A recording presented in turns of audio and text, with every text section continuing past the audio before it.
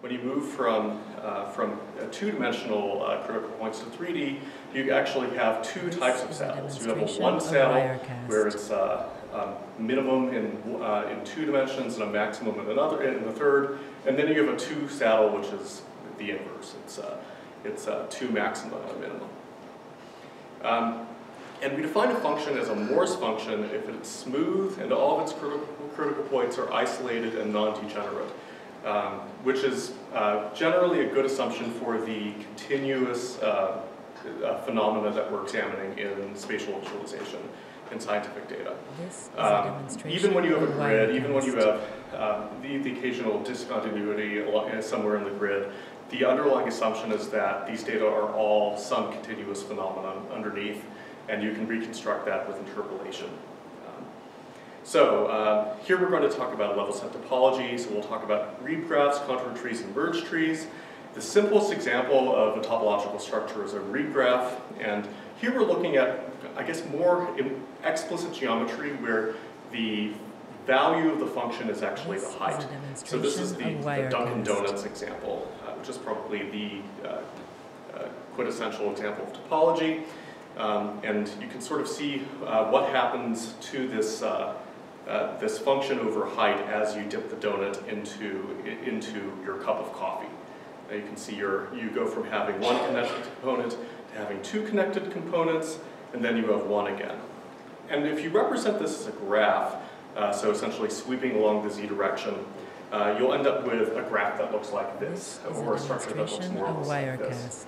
And this is what we call the reed graph. So here, the vertices of the reed graph are the critical points. The arcs of the graph represent the connected components. And the algorithm is really simple. It basically is locate the critical points and then connect them. So the donut example is almost trivial to do. It gets a little bit more complicated when you have higher genus geometric data sets. For example, some of the Stanford scanning repository data sets. Really any sort of geometry that has holes in it. That's where you'd like to build a reed graph. And there was this paper from Valerio Pascucci and collaborators in 2007 that built reed graphs from arbitrary geometry. Now, this is really more of a graphics and, I guess, pure math interest. How do we actually apply this to visualization?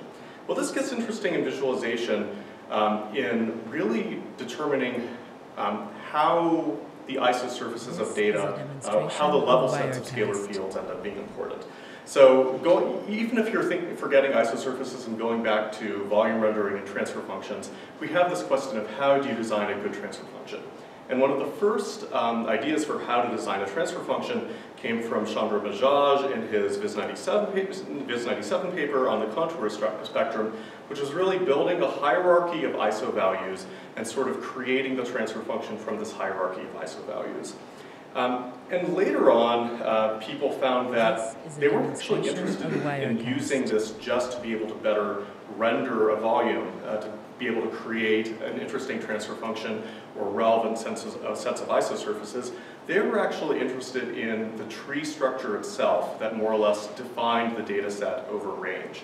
So there was a very, I'd say, seminal paper by Hamish Carr in 2003 about computing contour trees in all dimensions. And the contour tree is sort of a simplified reed graph that sweeps over the range from minimum to maximum, and then it does a separate sweep from maximum to minimum, intersects these together, and ends up with a graph that represents more or less scalar field range value. And it lets you classify the entire data set that way. So you end up with a tree that perfectly describes what's happening with function range over an entire scalar field. And there's an even slightly simpler version of this, which is just 1/2 of the contour tree, so just the join tree or the merge tree, and using this to analyze real-world data sets, especially from fluid dynamics. And there's also a much more confusing, but more or less the same principle for multi-field data, where you can decompose a two-field data set into not a tree, but something called a joint contour net. And this is useful for data sets where you're interested in a change occurring. For example, going from 1 blob to 2 as a plutonium nucleus splits. But you're not exactly sure what time step or what range values this happens, because the split happens with respect to 2 fields, proton and neutron density. And you want to have this idea of, okay, at this point in time, with respect to both fields, this is definitely a 2 blob data set as opposed to a 1 blob data set. So this is where this technique is useful for. And most recently, I'm just going to finish talking about contour trees at multi-fields. I'll just say this is a pretty active ongoing area of research. The best paper at Viz this year was something was a paper on Jacobi fiber surfaces, which are similar to the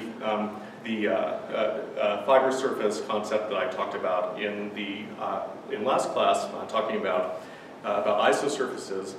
Except here, you're actually building a REAP space over multivariate data sets, over bivariate data sets.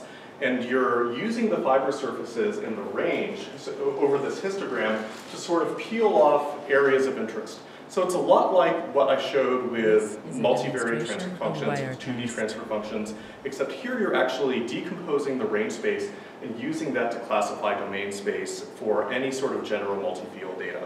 So this is, I think, a very exciting piece of work, because it's a lot like what you could do with volume rendering before, but there's a lot less guesswork. It's sort of intrinsically driven by the topology of the multi-fields that you have. So far we've really talked about topology of value for single field, for multi-field, and the contour tree and merge trees and joint contour nets and Jacobi fiber surfaces. They're really working in this space. But the other area of interest in topology is analyzing the gradient of the scalar field and using that to decompose data into monotonically increasing, decreasing, or other regions. And the key structure here is something called the Morse-Smale complex. So this is an idea of what the Morse-Smale complex looks like. If you have a data set where you have maxima at the blue dots, so you have saddles that are kind of mixed, and you have minima that are white dots, you can actually decompose it into something called the ascending manifolds and the descending manifolds. So the ascending manifolds are more or less where the gradient's going up, and the descending manifolds are more or less where the gradient's going down. And when you intersect these, you end up having cells of the Morse-Smale complex where you end up having intersections between ascending and descending manifolds. This structure, this Morse-Smale complex, is great because it actually decomposes your data set into these gradient regions that obey the same behavior, and you end up with sort of simple graph representations like this.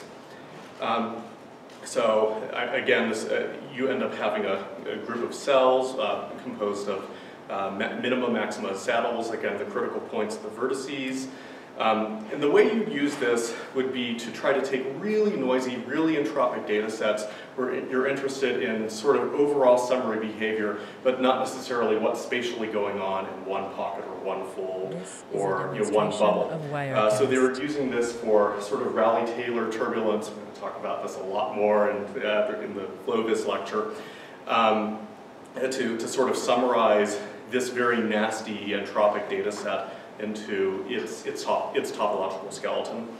And going back to the simple height field examples, there's the seminal work from Herbert Edelsbrunner, where he took a look at the Puget Sound height field and decomposed that into a relatively simple Morse-Smale complex that was showing the overall topology of the region. And the idea is that it's a lot easier to look at this from the Morse-Smale complex and get a sense of how the data set behaves rather than looking at the full original grid. And there are places where you can actually compute the Morse-Smale complex, but it maybe doesn't work as well as you'd expect. So there's this another Rayleigh-Taylor data set that when you actually can generate the Morse-Smale complex from, but it's almost impossible to simplify. So simplifying Morse-Smale complexes, I guess that's the flip side of this research, is that very often it generates a structure that's at least as complex and unwieldy as the original data set that you're looking at. So there's more work that needs to go into simplifying these structures and really using them for analysis. But along those lines, some work that I did with Attila Julassi 2 years ago, actually starting 4 years ago, but actually resulting in real work 2 years ago, involved using these topological data structures, using the Morse-Bales complex to analyze battery materials. And here you could do this off of raw atom geometry and knowledge of where the bonds are, but that doesn't really tell you where things can go, whether or not you can fit an atom through a structure based on something we call persistence, which is sort of the difference between a minimum and maximum level within a Morse-Bale complex cell. And using this notion of persistence and the Morse-Bale complex, we were actually able to not just look at really simple structures like this, but actually expand it to full computational data sets that they couldn't really analyze this way before. So all of a sudden, they could look at this data set, the scientists we were working with, they could look at this data set and find out where ions would go through this big simulated battery material. Without actually having to run a molecular dynamic simulation for these ions, which would be prohibitive just because of the time scales that are required. So I think that was a success story for using topology for actual scientific data analysis. And this was a paper in IEEE Viz 15 if anyone's interested in this. So today, I guess I knocked off 15 minutes there, but we're going to talk about vector and tensor fields. So this will be the final lecture in spatial visualization. Let's see, vectors and tensors. Oh, let's go back to the beginning. There we go. So, the first part of this talk is really talking about vector field or flow visualization. Going back to our notion of fields, we can have scalar fields, which are really just a single value at each grid point. And again, we have these scattered, uniform, rectilinear, structured or unstructured grids. And a vector field is basically the same idea, except you have a vector at each point in your grid. And here's an example with structured data and with unstructured point data. This is a demonstration of wirecast. So more formally, whereas a scalar field is some mapping from Euclidean space to real numbers, a vector field is a mapping from Euclidean space to some Rm. But it's not a multi-field. The idea is that for a vector field, these are really coordinates. They have some relationship to the spatial grid or some other quantity that's inherently spatial in some way. That's, I guess, more the case for tensors. But the idea is that it's still, the multiple components of the vector are still spatial. Whereas for multi-field, they are really non-spatial. They represent different attributes, different phenomena entirely. So usually m equals n, but not always. And again, the vector is the element of the field here. So most of the time, the vector field can be represented continuously as an ODE using this differential equation.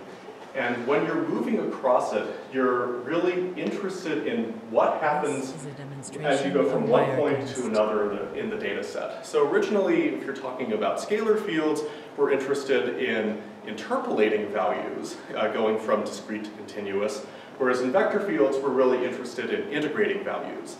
So kind of moving along in space along the direction of the vector using certain criteria, like does the reference frame move with us? What's our time step? Things like this. So vector field visualization, or more commonly flow visualization, is about how we select and show these trajectories in your field. And there are lots of applications of this. I'm not going to go over this slide because the pictures are more interesting.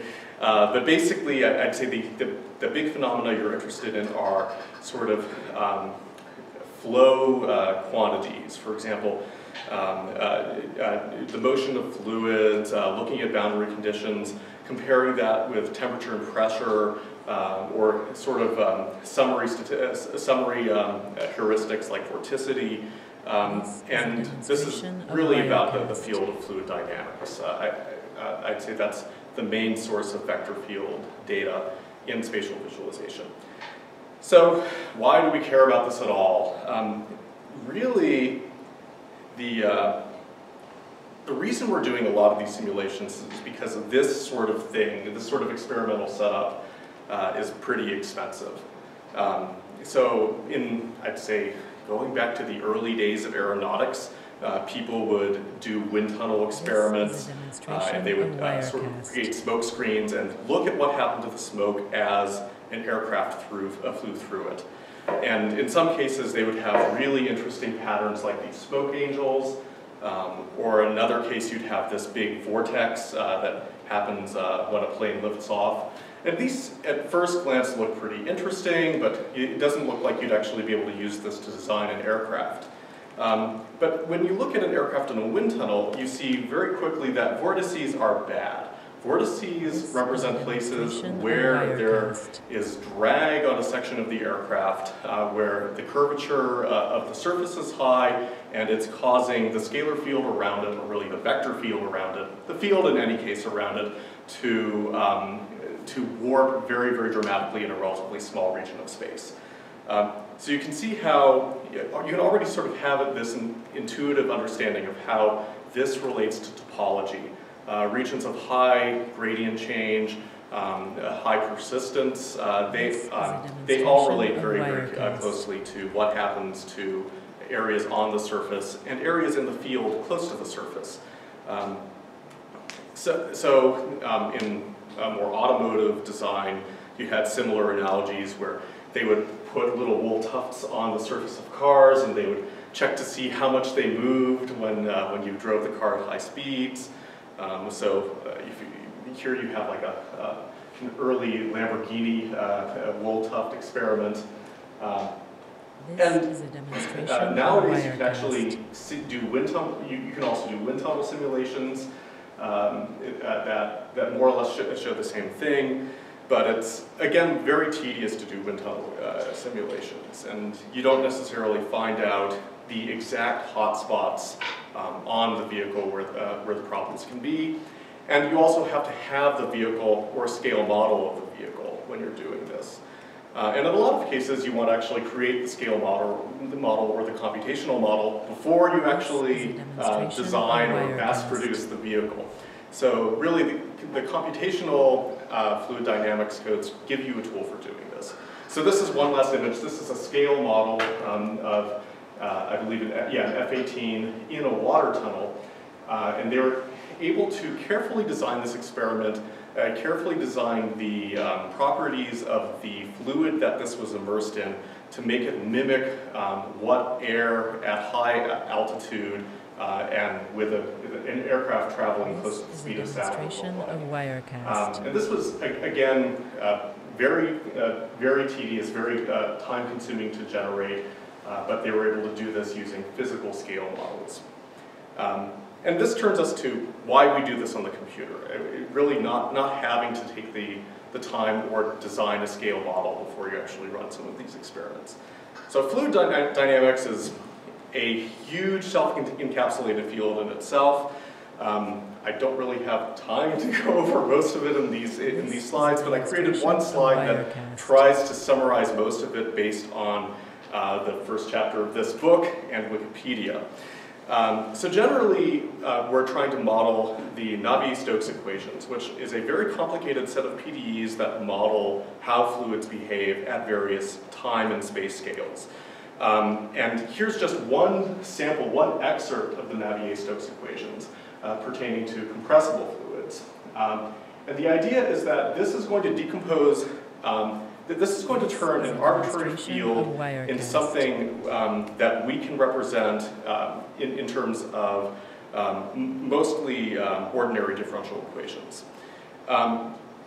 So the ODEs we're talking about here are really looking at the time derivatives. So, for example, for steady flow,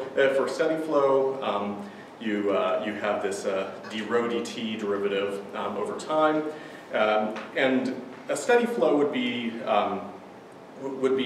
something that more or less moves. Do I have an animation here? No, I do not have an animation here. It more or less moves. The vector field won't change as the flow keeps on moving. Whereas an unsteady flow, the characteristic of the vector field will actually change from time step to time step. So in a steady flow, if you have a particle that's kind of moving through the flow, it will keep on moving in the same direction. Whereas in an unsteady flow, it would actually veer off course and go into any number of sources and sinks. Related to this, you have this concept of laminar or turbulent flows. Laminar is more like kind of sheet-like, everything moves in parallel, and turbulent has a lot of critical points, a lot of vortices, sources, and sinks.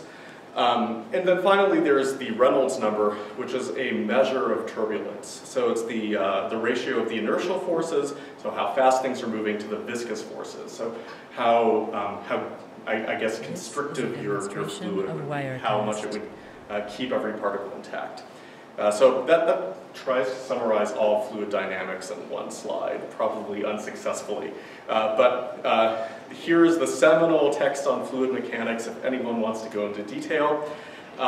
Needless to say, we get a lot of data sets like this in visualization from fields such as automotive design, meteorology, climatology, let's see, This is a demonstration oceanography, the oil spill trajectory data sets, and of course a lot of military applications involving projectiles. And really any time a vehicle is involved or you have a moving fluid or something moving through a fluid.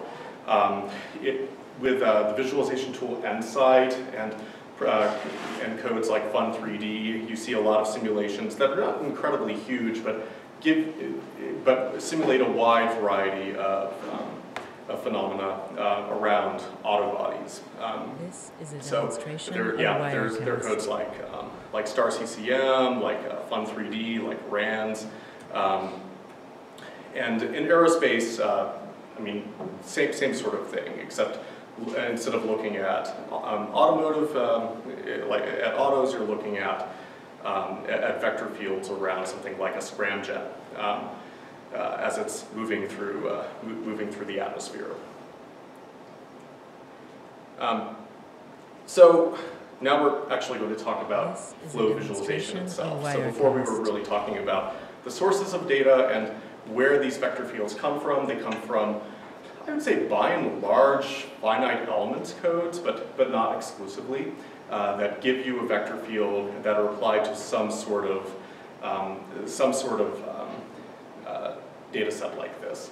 So, quick show of hands, does anyone remember that finite elements codes are mostly structured or unstructured data with respect to geometry? This is a demonstration of Wirecast. Yes, that's right. Yeah, so there are a bunch of triangles and there's no regular or rectilinear grid in space. So that's unstructured geometry, yeah. So, how do we do flow visualization? Well, there are, I would say, 5 broad categories. There are these sort of characteristic curves of the vector field, which are, I'd say, the most popular and best known, both from a theoretical and practical perspective. Then you have sort of the texture-based methods, you have geometry-based methods like hedgehogs, and then you have sort of heuristic methods like gradient magnitude, Laplacians, finite time Lyapunov exponent.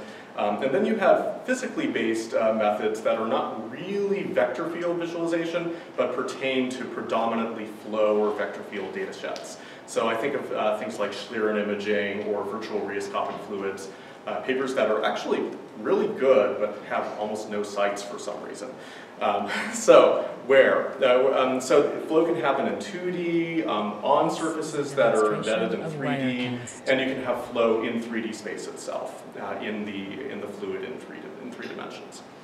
So the first one we'll look at are the characteristic curves of a vector field. And these are streamlines, pathlines, streaklines, and timelines. Probably the best known of these would be streamlines and pathlines. Streamlines basically move tangent to the vector field at each point for a fixed time, and pathlines are the same thing but moving over time. So as your vector field changes, your path will end up changing with it. Streaklines are related. They're basically tracing a die from a fixed position and seeing where it goes in the vector field. And then timelines are sort of a burst of particles over time and seeing where they spread out over somewhat discrete elapsed intervals of time.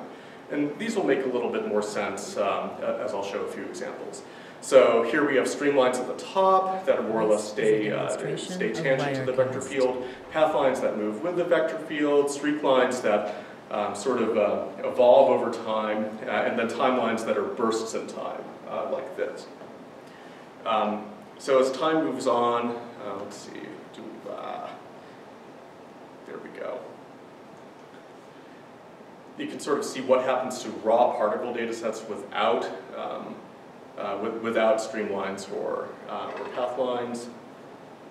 And here's a comparison of streamlines and path lines. On the left you have streamlines, and on the right you have path lines. Again, they're really showing the same phenomena in a sense. It's just that path lines are changing the reference frame at each iteration, whereas streamlines are always staying tangent to the vector field. So in a sense, path lines are moving with the flow, and streamlines are just sort of showing the innate vector field without actually moving with respect to it. So streamlines are good for illustrating a steady flow where the vector field doesn't really change over time. Path lines are what you would want to show if you sort of moved particles along over time in an unsteady flow, where the vector field changes. Yeah, so that more or less illustrates the same thing. So again, streamlines are really designed for steady flow fields, and path lines are designed for more for unsteady flow. Timelines. Probably this would be better to illustrate with the stream in time surfaces video. But the idea is that your vector field is more or less here, and you're starting from a seed over here, and the timelines are illustrated by, there's sort of this burst of particles over here. So these yellow dots each represent a timeline. And these will spread out over the data set as you generate more points. And it's almost kind of like an on-off way of visualizing particles using these characteristic curves. And streak lines are sort of the opposite. Instead of bursts over time, they're sort of interleaved bursts over space. And you can see this is more or less what it looks like. Now, in a steady vector field, so with steady flow, if the vector field doesn't change over time, streamlines, path lines, and streak lines are all the same thing. They would look identical. And if you have an unsteady vector field, then they will all be different.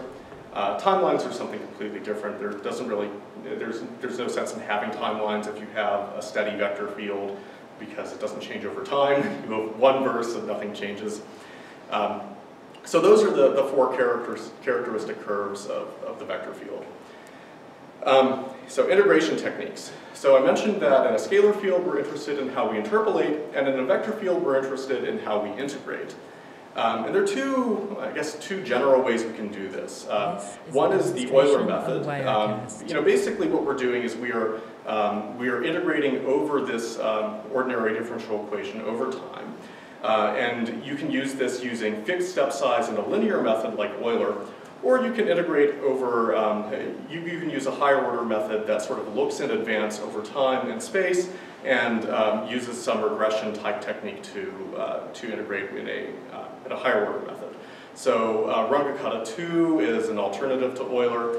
And in practice, Runge-Kutta 4, fourth order Runge-Kutta, ends up being what everyone uses, or it's the gold standard for integration of these characteristic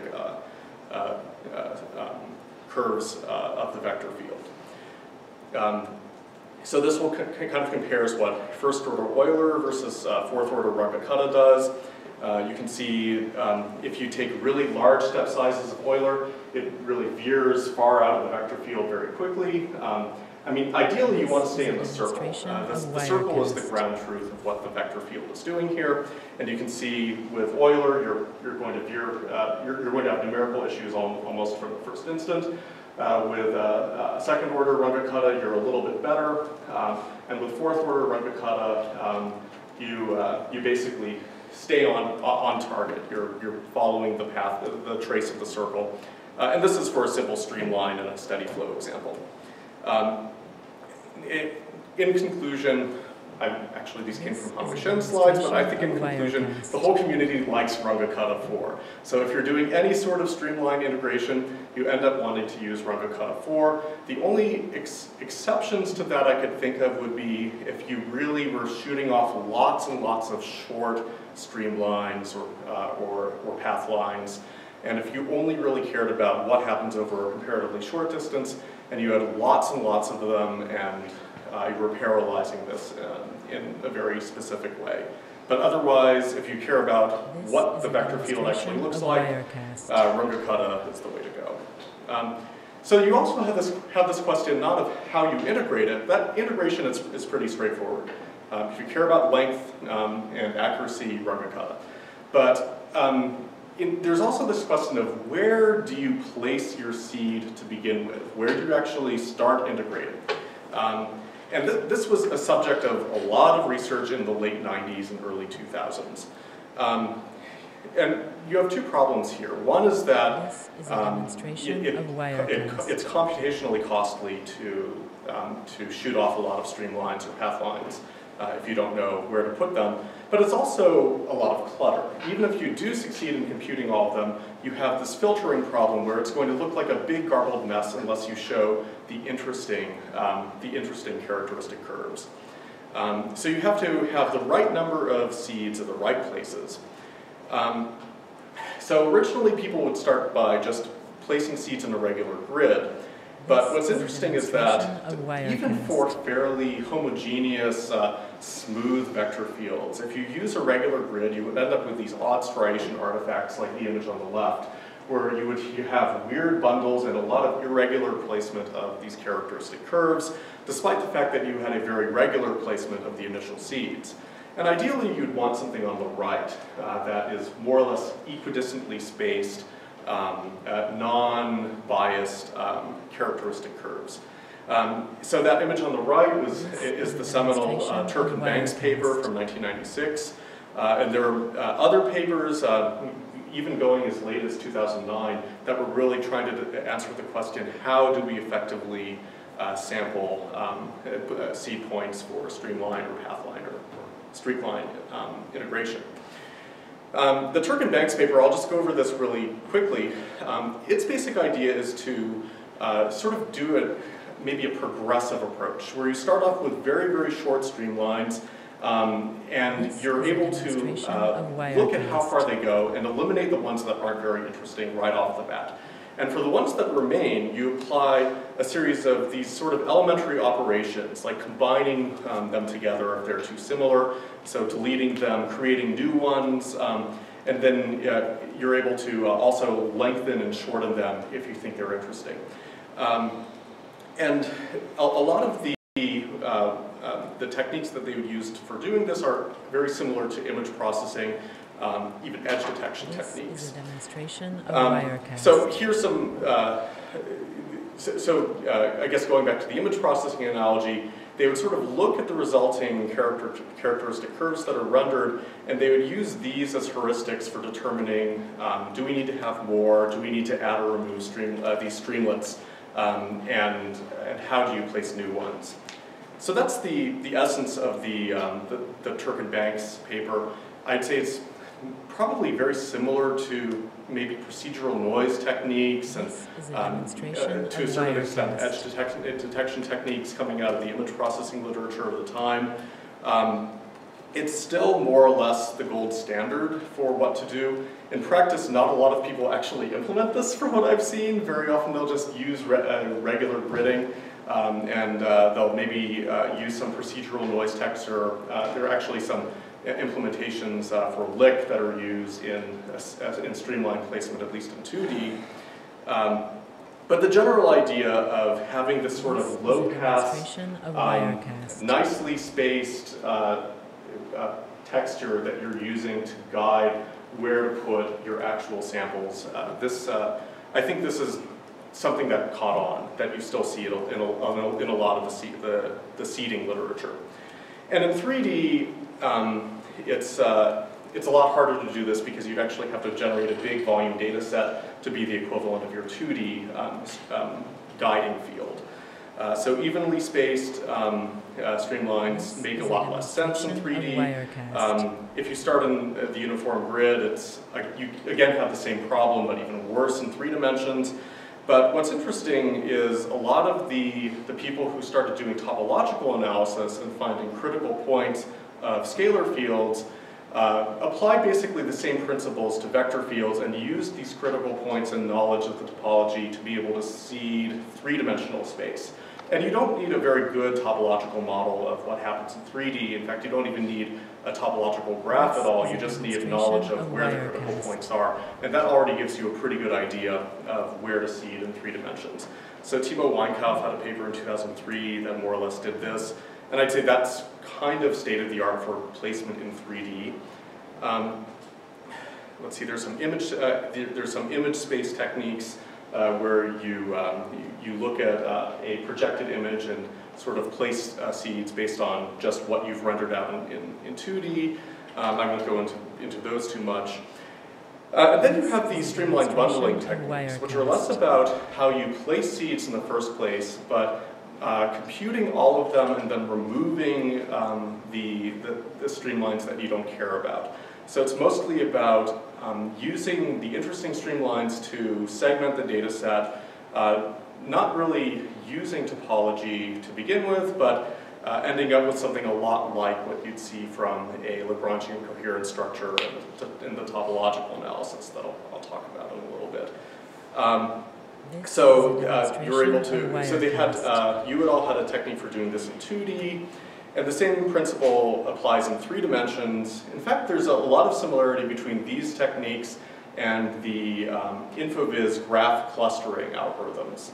The idea is you want to build a tree that sort of represents a hierarchy of the interesting or similar streamlines and use that to prune or to cluster your entire set of streamlines. There's another paper that more or less looks at how you illuminate streamlines and uses lighting differences to not just have better depth cues, but to actually visualize the whole data set. And it's sort of like a focus context technique where you're only interested in certain regions and you have a more diffuse illumination or completely black illumination outside of regions where the streamlines do something interesting. And there was a SIGGRAPH paper in 2013 about opacity optimization. So here you end up rendering a whole bunch of streamlines and you're interested in using non-photorealistic rendering techniques to make the ones you don't care about mostly transparent and accentuate the boundaries of the streamlines you do care about. And they used a combination of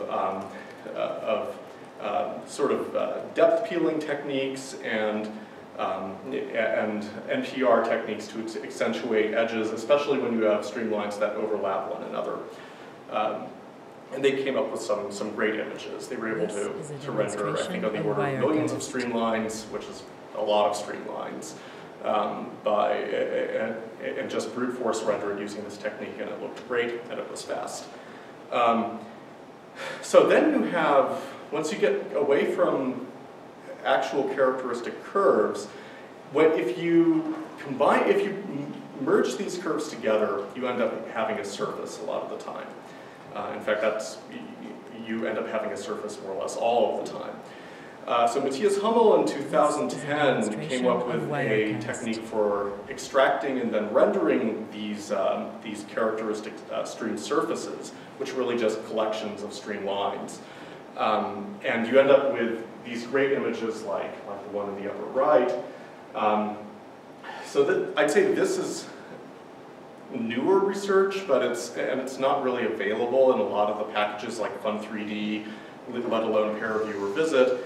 But it's still, I'd say, very compelling as a technique. When you look at this, it really shows things that you'd actually start to see in a wind tunnel, as opposed to sort of massless, unidimensional or one-dimensional curves that happen to be going through 3-dimensional space. And the principle of how to generate a stream surface or a streak surface is actually very similar to how you generate seeds for a stream line or a path line.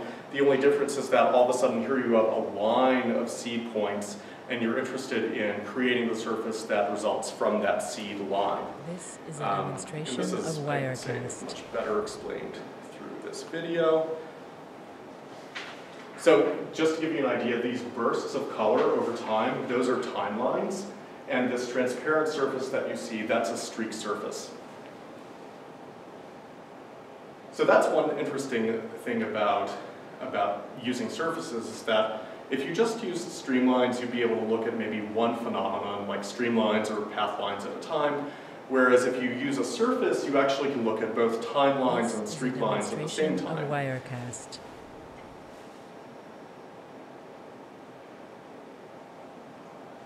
So this is a time surface, which is sort of the equivalent of timelines. Although I don't really see the bursts. Maybe they actually got that wrong.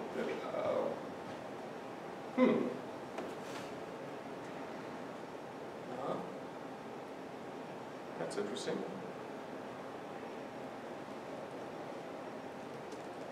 This is a demonstration of Wirecast.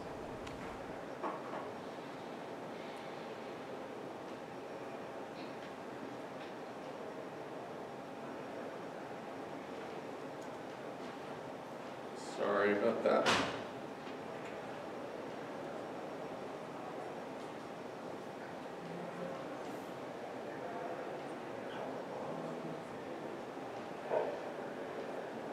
Let's see, we have power there. This is a demonstration of Wirecast. Half back and one. Oh, okay. There we go. Yeah, that was very strange.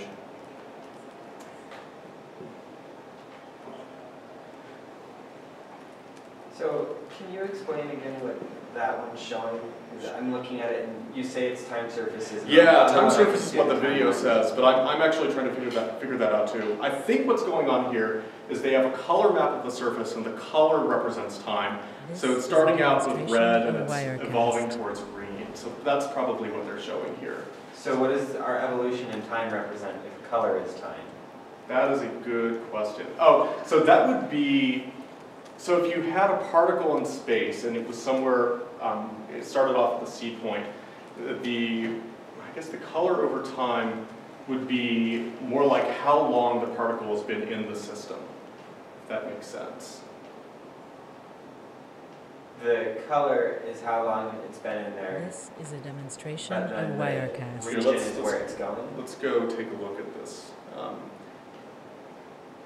let's take a look at the original example.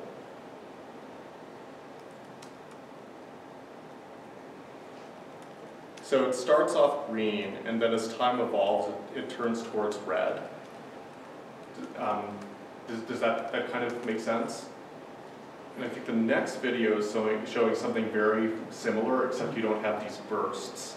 So it's a continuous evolution of time. Wirecast. But I think it's the same phenomenon underneath the hood.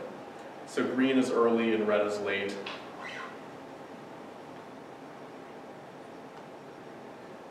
And you could also look at the underlying surface geometry as a mesh. I think this is more interesting in terms of how you render it and how they generated it. The technique is more or less generating these characteristic curves and then stitching it together using an algorithm that was actually a little bit like the advancing front algorithm that I presented in the last lecture.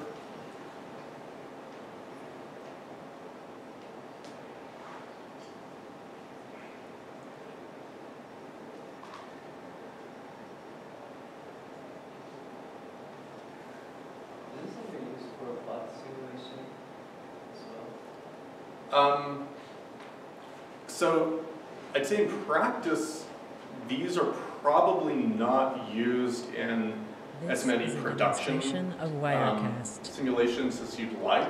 I'd say these are more along the lines of what you could do. Most of the production tools out there, like Nsight, would have streamlines and streak lines and path lines and timelines, and they visualize them in 3D as a bunch of curves with some thickness. And this is probably something that is a little further out. Maybe the Fun3D guys or the Insight guys would be interested in generating this as an analysis from either the simulation side or the Insight rendering side. But yeah, good question. The last time I've seen research on this was sort of 2013. There was I think a paper in Pacific Viz that was diving into this. So Christoph Garth's group and Xavier Tricochet's group at Kaiserslautern and Purdue, they're still working on this quite a bit.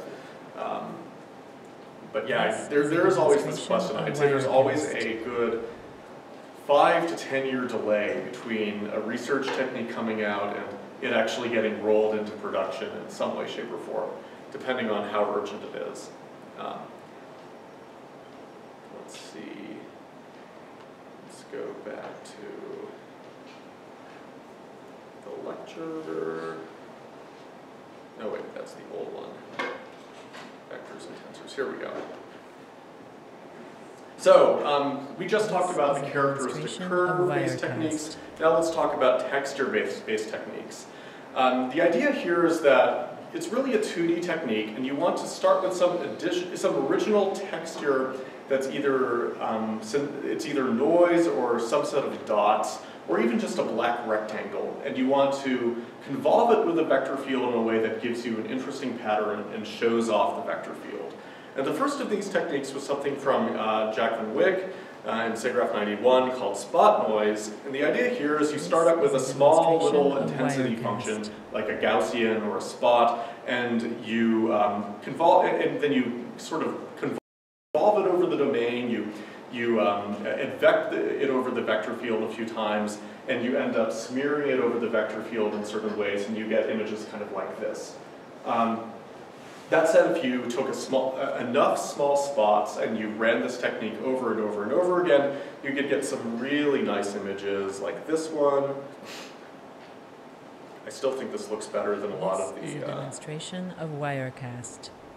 The lick results. If we can ever get it to load. Yeah, here we go.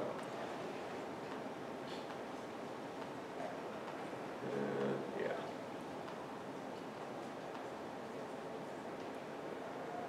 But you can see there's still some problems here. There's a lot of detail in certain regions of the vector field, and not a lot of detail in other regions. And you'd like to have it, I guess, more uniformly spaced. Here we go. And there are also the areas that you care about, the vortices, that really just warble a lot, and you really have a bad idea of what's going on close to the areas of topological interest. So in 1993, Brian Cabral and his advisor came up with a technique called line integral convolution. And this is probably the seminal image-based flow-viz technique that's used in most implementations today. So if you go into ParaView or Insight, there's some line integral convolution solution you can use. Some of the better work that I've seen was not actually doing lick in 3D, but it was actually doing it in 2D on surfaces and sort of using it kind of as a virtual equivalent of the wool tufts that we had on the Lamborghini a few slides ago. So this is something where spot noise wouldn't really cut it, but lick does. So compared to spot noise, which is really just about creating an image with a single little Gaussian blur or a few of them, lick is really a whole global visualization technique. It starts out with a texture, a noise texture, that you then convolve around the vector field, and you keep on doing this. You smear it out over and over again until you end up having more or less an image like this. So again, this convolution operation gets done repeatedly. While you're doing it, you're integrating using Runge-Kutta or Euler, well, hopefully Runge-Kutta, very similarly to what you do for a characteristic curve, except what you're doing, you're not trying to integrate vertices of that curve, you're integrating cells of your two-dimensional field. So it looks more like this. Your vector field is the vector here. That would correspond to the streamline, the characteristic curve there. But instead you have this input texture, the noise texture, and then and you're really sort of sampling the noise, sampling that texture as this convolution happens.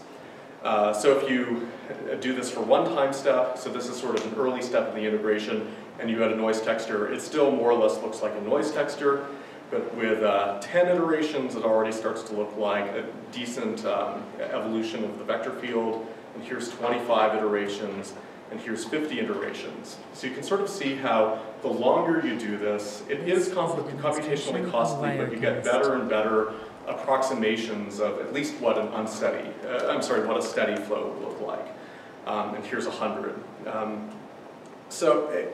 Interestingly enough, this is just a black and white technique, but you can also use color to represent another quantity, like maybe a scalar field quantity or velocity magnitude. So here's using velocity magnitude to color, kind of using a heat map. This is a demonstration and you can of extend this to wirecast. 3D flows also. It's very easy to do this conceptually, it's just very computationally costly, and it's very tough to volume render. So I guess probably the best solution I've seen is some work from Goshi Lee in 2003 called Chameleon that sort of created transfer functions that would chop out most of the noisy, uninteresting regions of 3D lick. There are better techniques out there, but in practice, people use lick for 2D and not so much for 3D. This is a demonstration of There's wirecast. an extension of lick to handle unsteady flows. So it turns out that if you just use lick, the basic algorithm, it works great for steady flows when the vector field doesn't change, but when the vector field does change, you end up having these pretty horrible smeary artifacts. So there was you had to have sort of a correction to the algorithm to handle this. And the way they do this is they end up integrating over several time steps of the unsteady vector field, not just averaging them out, but actually integrating over time as well as space. And when you do this, you're able to represent unsteady flow. So there's this work also by Goshi Lee in flowcharts, which basically handle all sorts of unsteady flows over vector fields of aircraft and automotive bodies. Last thing I'll mention is image-based flow visualization, which is another technique by Jacqueline Wick. And I'd say, in a sense, this is kind of like better spot noise. It's been adopted in some commercial software packages. I think Fun3D actually has an IBFV implementation, as well as a lick implementation. So sometimes you'll end up seeing flow visualizations that use IBFV, and you can't really tell if it's that or lick. But it's worth mentioning both of these techniques. So here's this Chameleon paper that I was talking about before, doing volumetric lick. And you can see it's sort of tough to get the same sort of results you want out of two-dimensional lick, but if you're careful with how you apply your transfer function, you can get something that looks almost lift-like by segmenting it out and showing the gradients, showing more surface-like features. And this is really a combination of volume rendering and flow visualization using lick. So I talked about, I guess, the two most common flow visualization techniques. Now I'll talk about, I guess, the most common actually integrating flow visualization techniques. Now we'll talk about the more naive techniques that are, I guess, more common in 2 dimensions. So arrow plots, you see these a lot in 2-dimensional meteorology, climatology, any sort of GIS visualization with a vector field. They make a lot of sense there. It's kind of obvious how this works in 2D. The only downside is that they really are tied to the grid, and you don't necessarily get a sense of where the sources and sinks are in all cases. This is a demonstration of wirecast. And you're also limited to what you can show with just aeroglyphs that all look the same. So some people came up early on with the idea of using thicker arrows to represent magnitude. Mike Kirby actually had an extension of this technique, In fact, this is sort of a combination of the streamlined placement ideas with glyph visualization techniques, and he used this to visualize visualize flow past a cylinder in 2 dimensions in the late 90s. So I would say this is about as far as the glyph visualization techniques have gotten. For the most part, people have moved away from glyphs after the late 90s. You still see them in sort of more InfoViz and GIS applications, but not so much in spatial visualization. And this is really why. I mean, this is what glyphs look like for a relatively small grid in 3D. And anytime you have something much larger, you really need to go into showing stream lines, or showing stream surfaces, or looking at a surface and looking at LIC or IBFV on that surface. So really, glyphs are tough to make work in 3-dimensional settings. So of course the advantages are that they're simple, but the disadvantages are that they clutter very quickly, and you have occlusion problems, so they're really not well designed for 3D. So the next set of techniques for FlowViz that are worth mentioning are sort of the direct and heuristic approaches. And there are simple things like gradient magnitude and using volume rendering of gradient magnitude. And I'd say these are so, in a sense, brain dead that you see this all the time. And it actually can be a very good visualization for what a lot of domain scientists want to see.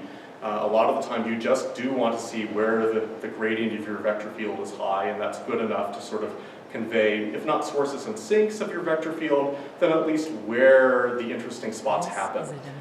So it's kind of like a very coarse topological classification if you just look at gradient magnitude. And then there's something that's even better than gradient magnitude called finite time Lyapunov exponent, or FTLE. And what this is really trying to do is it's trying to create a scalar field that tells you how far particles have advected. So how far trajectories diverge in a flow field. And this, when you do this sort of analysis, you end up with a scalar field that tells you kind of the inherent topological structures in your vector field, the so-called Lagrangian coherent structures. So it sounds like a complicated technique, but it's really just involves seeding a bunch of particles, sending them through your vector field, and summing up how far the particles have moved, and taking a log to correct that. And you end up, once you've done that, you end up with a scalar field, and you're able to do any sort of volume visualization you want from that. And I think actually this is some of the most effective vector field visualization I've seen, assuming the video will play. So you end up with visualizations kind of like this, where I guess red would be the source and blue would be, no, I'm sorry, red would be the source and blue would be the sink. This is a demonstration in of this LCS Wirecast. visualization. And this again is just showing the FTLE field, which is a measure of how far particles have spread apart over the course of the simulation when they're advected through the vector field. Let's see. And the last thing I'll mention are, again, more volume visualization than flow visualization, but they only really make sense in the context of flow visualization or flow data sets. So one of these is virtual rheoscopic fluids. There were actually 2 papers that came out roughly at the same time.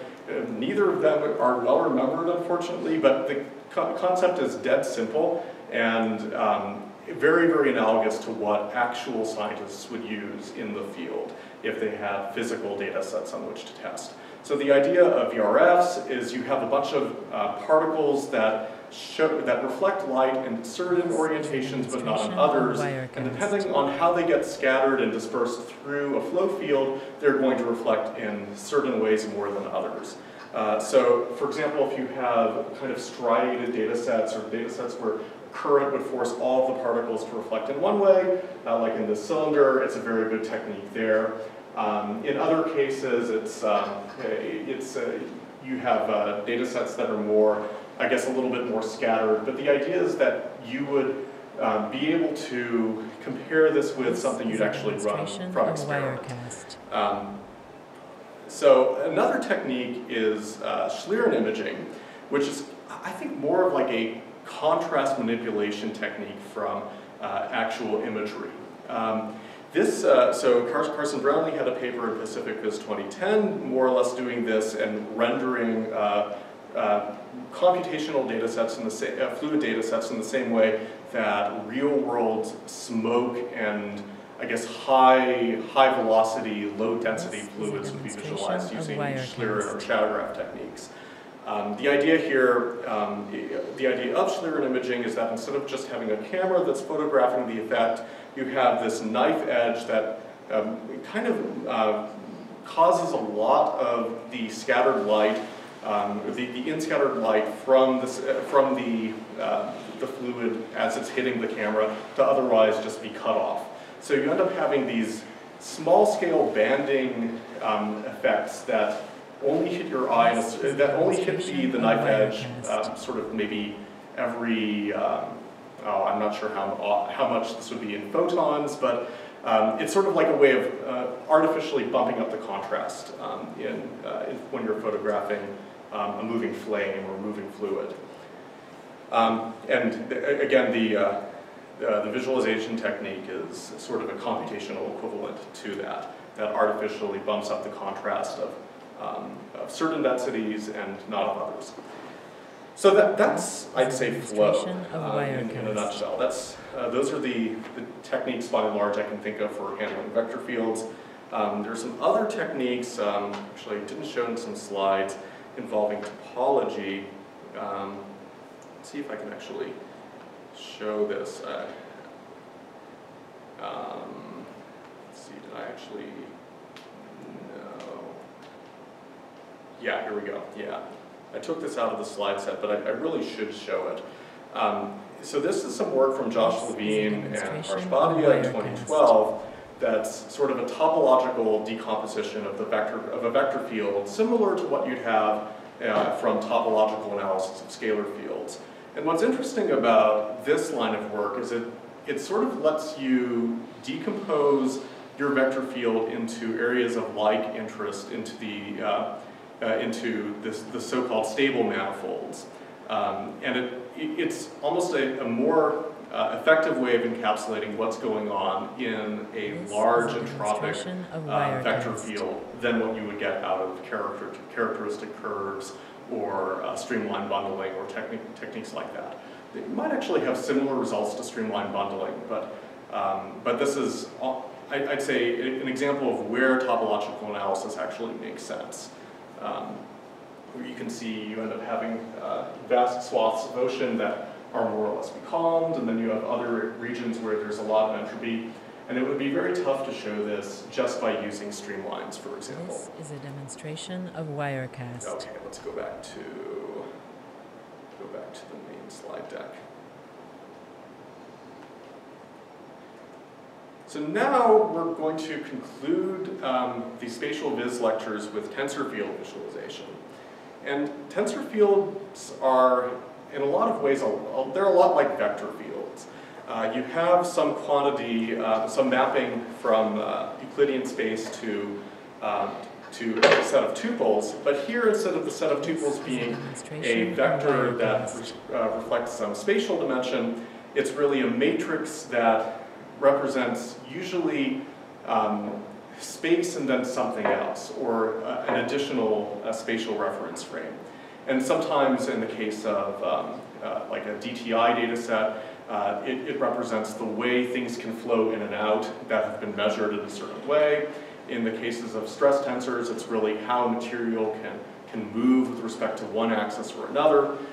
So you have a tensor that sort of represents degrees of freedom, but there's no, it's maybe a little bit more abstract than what you would have from a vector field, where a vector field really pertains to what's going on at this point in space with respect to usually the dimensionality of your original data set. So again, tensor is sort of like the matrix equivalent of a vector. And you'd represent this as usually this tuple of vector quantities, x1 to xn. The typical tensors that we have in visualization are either diffusion tensors for medical imaging or tensors from material simulations.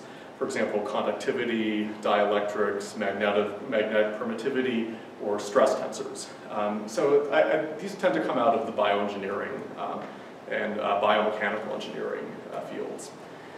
And here's sort of an illustration of what a symmetric second-order tensor looks like. You have these sort of eigenvalues, or I'm sorry, eigenvectors E1 and E2, and you end up projecting it in a certain way when you actually want to visualize it or flatten it or diagonalize it.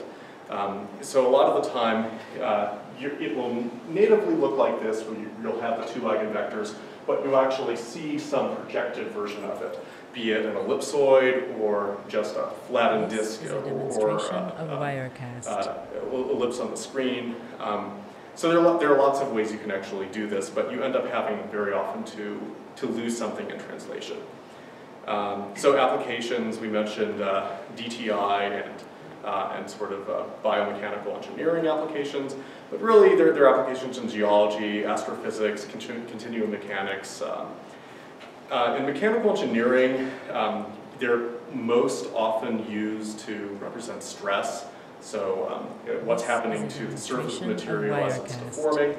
The idea is that you have an external force applied to the deformable body, and the stress tensor allows that surface to be deformed, to move in certain ways. It's a good way of representing how, where material might fail, for example. So a typical second-order tensor, so a diffusion tensor, so for example from DT-MRI, this usually comes from a specific piece of instrumentation, from a diffusion tensor MRI, for example. And you're interested here in how it's really almost like a flow instrument. It measures where things flow inside a medium that's being scanned and how many particles have gone in a certain direction. So you end up having any number of directions that sort of aggregate how many things have gone in this way, and this more or less is your tensor. So it's actually a completely different semantic than what you'd have from a stress tensor. And of course the challenge in visualization is you have these two very, very different tensor fields, sort of the stress tensor field and then DTI, and can you actually come up with a one-size-fits-all technique to render both of them? And the short answer is no. The techniques for rendering stress tensors and for DTI imaging are completely and utterly different. So this is sort of an illustration of what DTI looks like, where you'd have a scanner that measures how many things have gone this way and how many things have gone this way, and you end up with sort of, I don't know if anyone knows of spherical harmonics, but it's almost more like a measurement of how many things have gone in a certain direction. But it's again guided by the type of instrument you have. And you have similar concepts in biological data sets when you're measuring how water moves through tissue. This is actually a good analogy of what's happening in a DT-MRI machine, except here instead of a dye going through a Kleenex or a newspaper, it's things moving through your brain. And this is probably going back to more of the stress tensor example. So there are examples of stress tensor quantities that come up in implant surgery that are simulating materials to be used in surgical devices, and you end up with not vector fields but tensor fields that look more or less like this, and you want to have some way of expressing flow within those fields, or how strain is represented This is a over the demonstration entire of field. Wirecast. Lastly, you have tensors in geometry. These are, I'd say, more used in CAD and modeling applications, which are, you have, for example, curvature tensors, which measure how a surface normal changes over a given direction. And you have metric tensors, which relate direction to angles and distances. So it's really mostly about the sorts of things you'd want to engineer in a CAD application. This is a demonstration and of how that Wirecast. impacts the integrity of what you actually design. So a lot of the time, you can turn three-dimensional tensor matrices into just component eigenvectors by diagonalization. And once you do that, the eigenvector is actually enough to represent the entire tensor. I'm going to skip through a lot of this because I think we're running short on time. But the idea is that in a lot of cases, when you flatten out this tensor and you're only looking at the diagonalized tensor or the first eigenvector, that's actually kind of enough to give you a sense of what the tensor is looking like, at least at a local level. There are challenges to this. Obviously, I guess there are really a whole set of techniques for tensor visualization here. There's a matrix of each component of the tensor. This is a really, really bad technique, but it's I'd actually say used a lot in medical imaging in practice. It's fine if you have relatively few images and relatively few tensor components. Then you have ways of reducing this to a vector field and doing, so if you take the curl of the tensor, that turns into a vector, and you can do standard lick-like vector field visualization on that. That's a fairly straightforward way of visualizing a tensor field. Another way is to do what I described, where you flatten out the tensor into its component eigenvector, and you map this to an ellipsoid or a set of ellipsoid glyphs. So this was a really seminal technique from the early 90s. It was used by David Laidlaw in early DTI brain imaging, where you have a slice of a brain decomposed into a set of ellipsoids, and that more or less shows how fluids can move inside the brain. This is a demonstration So it's, of I would say, Wirecast. early and very imprecise connectomics, but also used for not just neuroscience, but also analysis of brain tissue, for example, cancer detection and treatment. So there's an extension of that involving this brushstrokes work, which is sort of like a non-photorealistic way of illustrating ellipsoids. But you still have these problems with ellipsoids where there's not a lot of continuity between them when you flatten out the tensor, and you're only looking at one eigenvector. So there's an alternative to this to use box glyphs, where you actually look at both eigenvectors, but you end up with these very sharp edges and still not a lot of continuity between one glyph and the next very often.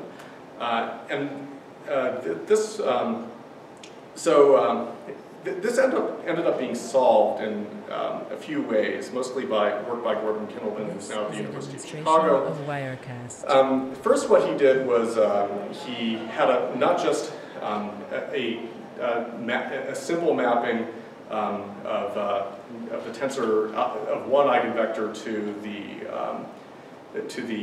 tensor ellipsoid and its centroid, but he had a whole family of mappings of linear, planar, and spherical based on this measure of anisotropy of all three eigenvectors that you would have. So this was already a good start. I mean, we're still using ellipsoids, but it's still, you have a way of actually encapsulating the whole tensor as opposed to just one eigenvector of it. Now the challenge with this is that ellipsoids look great, but they very often look very similar. And it's very tough for your brain to sort of rationalize which one is which. So the way Gordon Kindleman solved this was actually to not visualize boxes and not visualize ellipsoids, but visualize something in between, something called a superquadric, which is sort of a analytical implicit rounded cube that can go from anything from a rounded cube to an ellipsoid, depending on multiple multiple factors in tensor anisotropy. So all of the eigenvectors and these anisotropic measures. And when you do this, you end up with these great visualizations that show where continuities could be, but also where you end up having sort of elongated structure versus more vortex-like structure. So you're able to capture a lot and not have to deal with the occlusion problems of glyphs. And there are even, so there are higher order other glyphs that were used. So there's this work from Barr in 1981. More recently, Mario Hlavichka has been doing a lot of work in this area with Reynolds glyphs. I actually collaborated with him on some of that. But the short story is that glyphs, even though they're very cluttery and very hard to use in the general case, they're actually quite good for DT-MRI, and you get some really, really nice visualizations of DTI brain imagery when you use this modality. So I'll just quickly go over hyperlick. So hyperlick is a lot like lick for vector fields, except it's it's coming straight from a tensor field. Note that a tensor field is not the same as just a flattened vector field. There's no sense of direction the way there's in a tensor field. Instead, it looks something a little bit more like this. But the lick technique ends up being very, very similar. It's advection through the tensor field. And when you do that, instead of streamlines, you have hyperstreamlines, which are vected through the tensor field as opposed to some projected version of the vector field from the tensor data. And you can combine them with glyphs and get great visualizations like that. There's some problems with this that they wanted to address, and I'd say that's about as far as that literature has gotten. But to summarize, I'll leave the slide up here. I think class is all done. Thank you so much for listening to the very, very condensed spatial visualization lectures. Anyone who's interested, please consider taking Bei Wang's computational topology lecture next semester. I think that you probably won't talk much about tensor field visualization. I hope to give you the bird's eye overview of a lot of these topics in the 4 lectures that I gave. I think topology will be a lot more in-depth and there will be a lot of math, but I strongly encourage people to take it. Maybe not even for credit if you're worried about having to reproduce mathematics. It will be fun. But yeah, in short, I'll just leave this up here. Scalar field viz is about how we interpolate. Vector and tensor field viz is about how we integrate. Multi-fields about how we summarize all of this, and topology is about how we represent connectivity. And I'd say those techniques together are really what we're trying to do in spatial visualization and scientific visualization still. Thanks very much.